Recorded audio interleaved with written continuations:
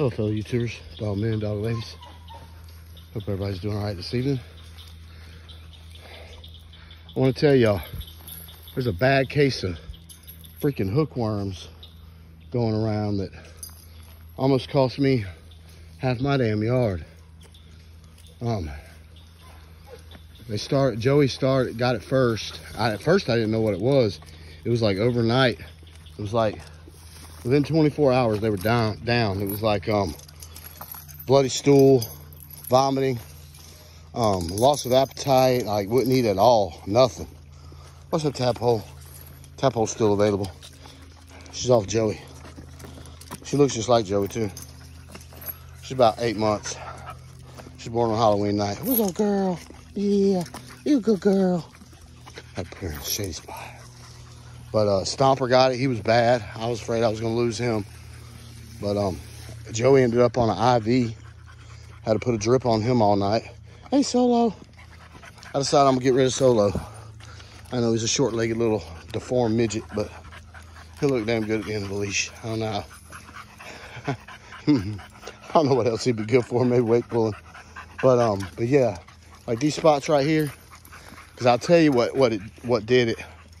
Like I worm my dogs every 3 months. I use Valbazin, which is albendazole.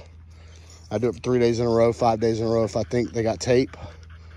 But right here, like on the edge, on these edges, you see this one just now dried up. We was getting so much rain, like it never got a chance to dry. So it like stayed wet for like months and months and months. And then every time they would poop or shit, the water runs downhill, so it would run in these puddles.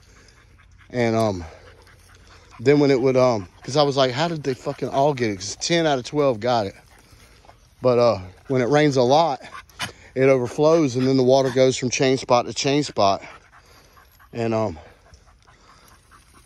you know, there's that. And I will tell y'all, like, if y'all feed, like, I know it's a pain in the ass because I don't even do it. But I think I'm gonna start. But every dog needs their own bowl, man, because I just grab 12 bowls and just do the food, because some of them get more than others, and you know. But that's what it was, man. It took 3 different kinds of wormers to actually get it under control. This spot right here this time of day is too fucking hot, man. But this spot's in the shade all day. But from about 5 o'clock to 8 o'clock, it's just too hot.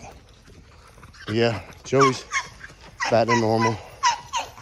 But yeah, right, I put some dirt in it, but right here on this outside edge, it just stayed wet. And I mean, 16 gallons of bleach and like 4 boxes of borax laundry detergent, doing every spot, bleaching out every kennel, bleaching out every water bowl. Man,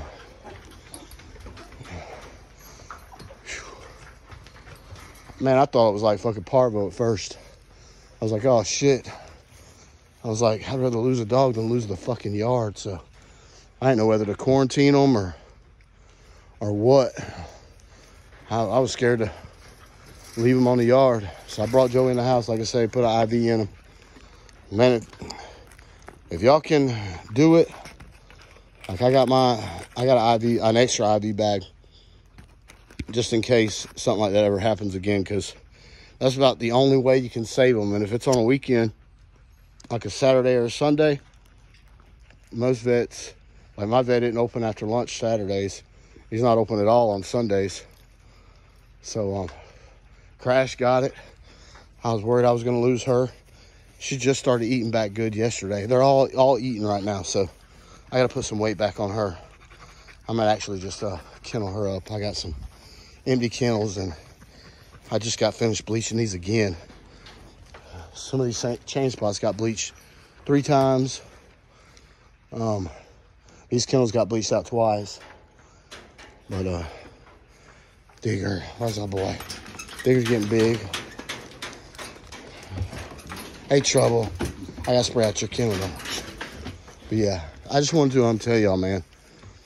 I tell you, it like 24 hours, they was fucking down and out. So just be aware. It took valbazin, which is albendazole, and I would do that one day, and then I would switch it up with the fenbendazole, which is the Safeguard, and I just alternated that for 4 days straight, and that seemed to knock it out. There's another wormer I got from my vet called metromendazole. I used that as well, so it really took like 3 kinds of wormers. Jesse got it. I mean, the only ones that didn't get it were Coco and Cyrus. They were the only ones that didn't get it. But yeah, man, just be aware. If you got, I'm gonna tell you, it is important to fill in puddles and pick up shit, because I know that's what it was. The rain would wash over the shit that and like if it's pouring down rain, I'm not gonna get out here and pick up shit. So I just pick it up the next day. But the water runs over that shit and piss, and then settles up in these trenches that are on the outskirts of the chain spots, or the exercise stations. And man, all they got to do is drink out of it. And you know, you can have fresh fucking crystal clear water, and they'll go drink out of a fucking puddle. You can't help that. So, but just have that shit on. Like I keep it. I didn't have the Safeguard because I always use albendazole, which is valbazin. So I buy that by like the liter, I think it is. It's like $100 a liter. But I had to go buy like 5 tubes of Safeguard, and I finished up the liter. So I got to buy all new wormer. I went ahead and gave them ivermectin. They had everything in like a week. Like anything that is a wormer, they had it. So yeah, I just wanted to get that out there, man. It's a shout out to Bill, because I talked to him, and you know, no one has ever told me or recommended this, but I mean, my vet charged me $300 to, you know, $55 for an office visit, $60 for a parvo test, $18 for a fecal test. And like, Bill's like, why don't you get a microscope? I'm like, why? He's like, well, you can do your own like fecal examinations, and you can, like, you know, you can look up online and get microscopic images of what hookworms look like, parvo, whatever. And I was like, God damn, 30 years and nobody ever fucking told me that. So shout out, props to Bill for that, because you can get them on like eBay for less than $100. You can get a decent one. But anyway, he was real helpful. But the vet, like, when he said the parvo test come back negative, I was like, thank God. And he said, well, we never have a false positive, but we have a lot of false negatives. I'm like, what the fuck does that mean? He's like, it could still be parvo. I'm like, well, what the fuck is it? Is Giardia, Coccidia, parvo, all those have the same freaking symptoms? He was like, I don't know, son, you tell me. I don't know, man. These vets, man, I swear to God, all they want is your money. I'm still getting over this cold. But, so yeah, man, shout out to Bill. Y'all might want to, like I say, you can look on eBay and get microscopes for less than $100. I mean, good ones. So, you know, you won't need the vet. You do your own fecal sample, and look at it, you know, and you want to put like saline solution in it or something and break it all up. And then look at it under a microscope, put it on a slide, and look at it under a microscope.